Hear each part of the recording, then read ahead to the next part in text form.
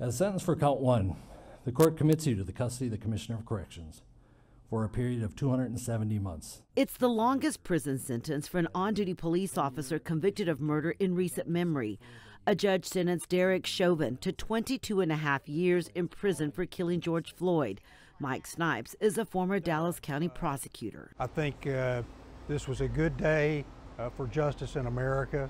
Proud of the judge, proud of the jury, proud of the system of justice. Snipes says it is difficult to get a long prison sentence for police officers. He knows. He's the former prosecutor who got a conviction against Balch Springs police officer Roy Oliver for murdering 15-year-old Jordan Edwards. Snipes asked for 60 years in prison. Oliver got 15.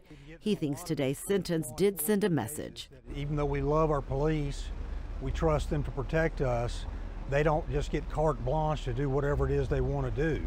That time has changed in America. Friday afternoon, the family of George Floyd asked Judge Peter Cahill for the maximum sentence he faced, 40 years. My family and I have been given a life sentence.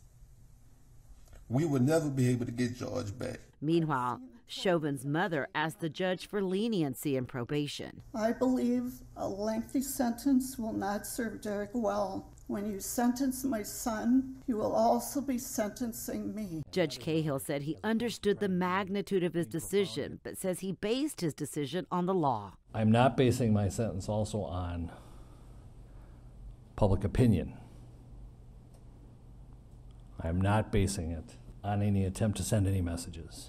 A trial court judge, the job of a trial court judge is to apply the law to specific facts and to deal with individual cases. I believed him when he said that, and I think that's exactly what he did. Chauvin may one day be released and back in society. George Floyd's family says they will never get to see him again, and they say that is the greatest injustice. In Dallas, I'm Rebecca Lopez.